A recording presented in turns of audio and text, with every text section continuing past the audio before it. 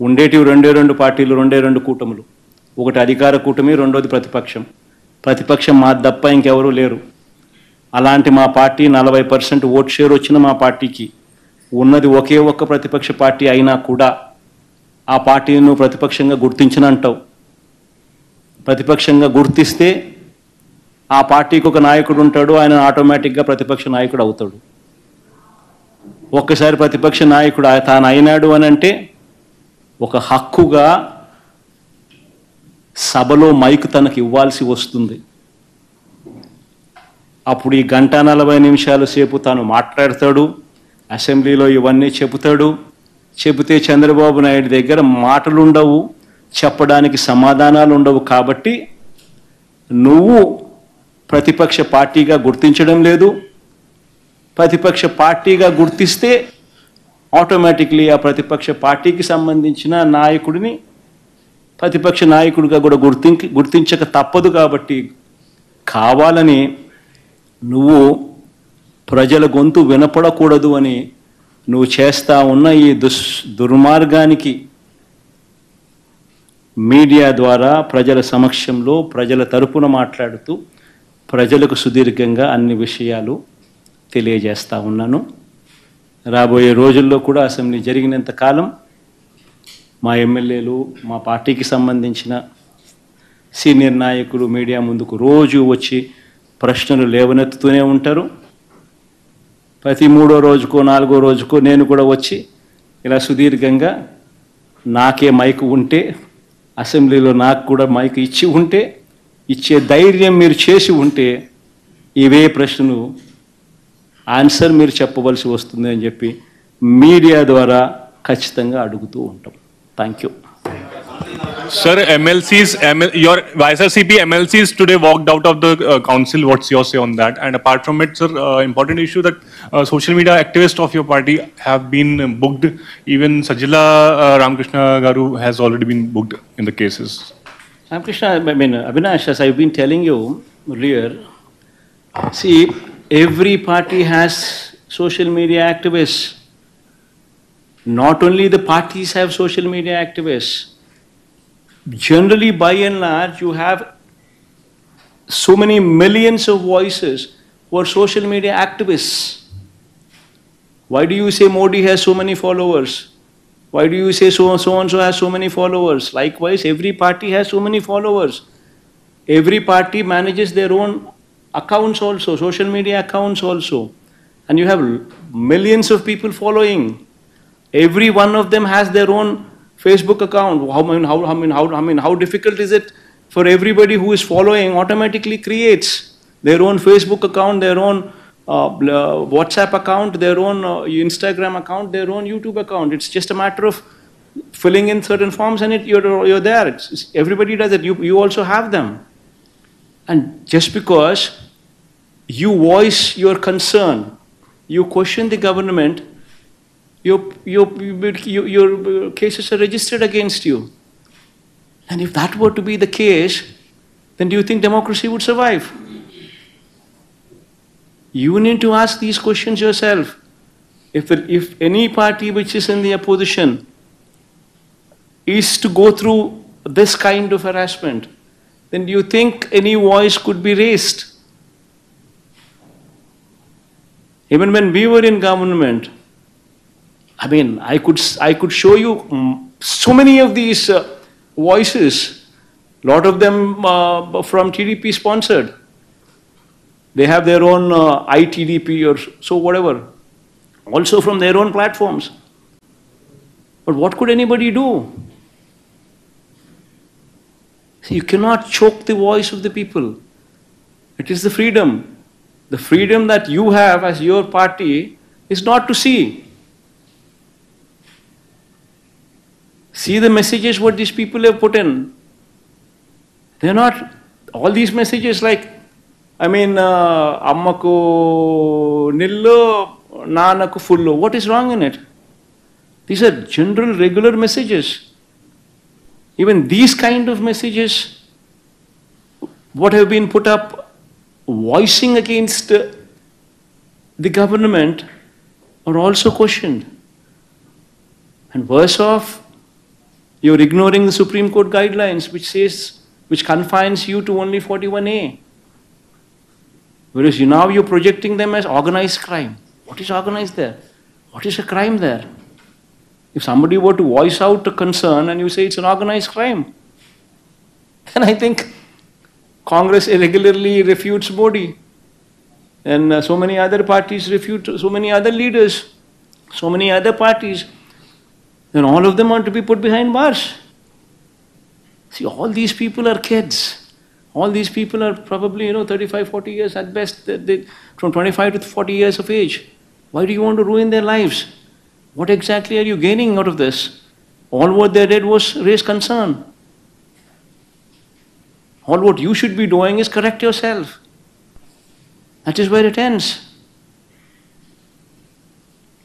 Sir, Mr. Naidu, Mr. Naidu has been, you have said that Mr. Naidu has been known as an organized criminal. You are saying Mr. Naidu is an organized criminal and that there has been plans from the TDP and like-minded parties since 2022 to create some kind of perception. You as the opposition here are not able to raise your voice at the assembly is what you're saying. If you're given a chance, will you be able to raise all of these questions? How will you go about it? It's exactly what we've been doing, Ma. We've ensured we filed court cases as well. Court cases are pending. Speaker is not answering to the court summons. And we are raising all these issues through the media. All of them with facts, with evidences. And that's what we're doing. Sir, would you get on the streets, would you go to Delhi about the same thing you just said? See, the thing is, Avinash, what needs to be done is ultimately the courts. Courts would have to step in.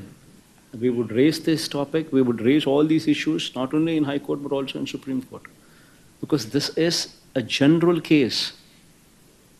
If somebody is choked here, and if this becomes a precedent, then you will have no voices heard anywhere.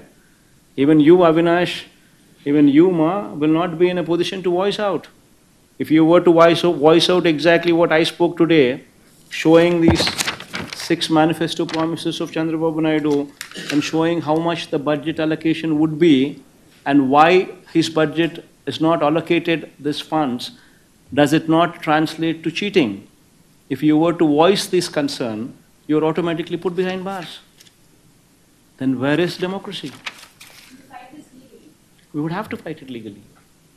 So during your regime, many TDP leaders were also booked. So do you think it's a revenge politics going on? Basically, you need to understand one thing, Avinash. See, booking 41A notice, that is the best it can go. That is all what it can go. And you can register a case. This is where it ends.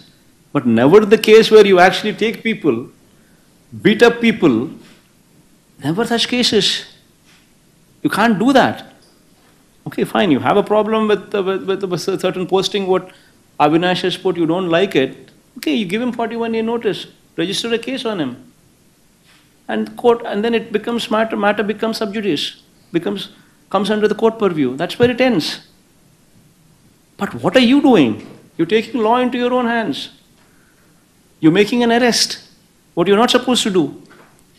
And not only arrest, you are ensuring that an orchestrated harassment takes place where on one particular individual in five or six different police stations, you are lodging cases. And you're booking that person in 5 different locations. And you're taking them everywhere. And you're arresting them. These are illegal detentions. This is not right. Play according to the law book, rule book. If you're not going to play according to the rule book, then you're doing something which you're not supposed to do. This is exactly what we're questioning. Sir, you're saying opposition leaders' voices are being stifled. At the same time, your sister Y.S. Sharmila yesterday, she is demanding that YSRCP MLAs who have not attended assembly resign because they're not even part of assembly sessions. Let's not talk about my sisters here. They have 1.7% vote share. The Congress party has 1.7% vote share.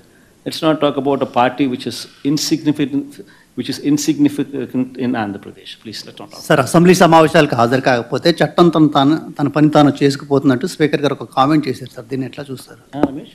Assembly సమావేశాలకు హాజరు కాకపోతే చట్టం తన పని తాను చేసుకుపోతుందంటూ speaker గారు comment చేశారు. ఒకవేళ మీరు ఎట్లనే అసెంబ్లీ సమావేశాలకు హాజరు కాకపోతే డిస్క్వాలిఫై అయ్యే అవకాశం ఉందనేది కూడా జరుగుతుంటుంది చర్చ సార్. అల్టిమేట్గా అదే దుర్గా నేను చెప్పేది. అల్టిమేట్గా తప్పెక్కడ జరుగుతూ ఉంది?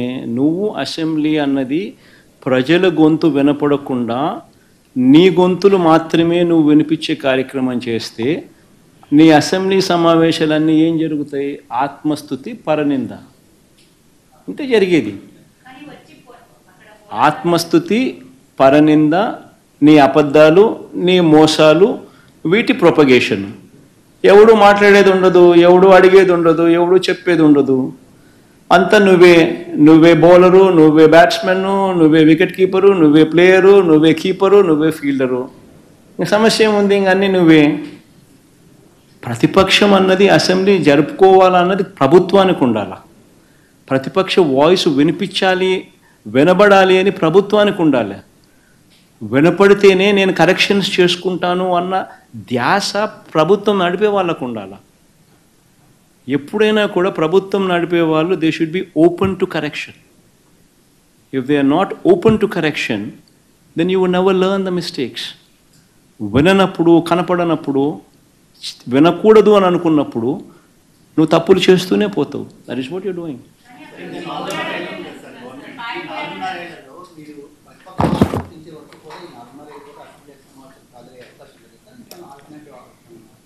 చూద్దాం రమేష్, కోర్టులో కేసు ఉంది. సమన్స్ లాస్ట్ టైం స్పీకర్కి సమన్స్ ఇచ్చినారు. స్పీకర్ రిప్లై ఇవ్వలేదు సమన్స్కు. మళ్ళా కోర్టు నిన్న మళ్ళీ సమన్స్ ఇచ్చింది స్పీకర్కు రిప్లై చేయమని చెప్పి సెక్రటరీకి. సో రిప్లై ఈక తప్పదు. రిప్లై ఇచ్చిన తర్వాత అది నిలబడదు. ఎందుకంటే ఉండేది మేము తప్ప ఇంకెవడం లేం ప్రతిపక్షంగా. వేరే ఇంకొక పార్టీ ఎవడన్నా ఉంటే నువ్వు కనీసం వాళ్ళకి ఇస్తున్నాను ఈయనకు బదులు అని చెప్పేదానికి ఇంకొక పార్టీ లేదు అక్కడ. సో ఆటోమేటిక్లీ నీకు ప్రతిపక్ష పార్టీగా గుర్తించాల్సిందే.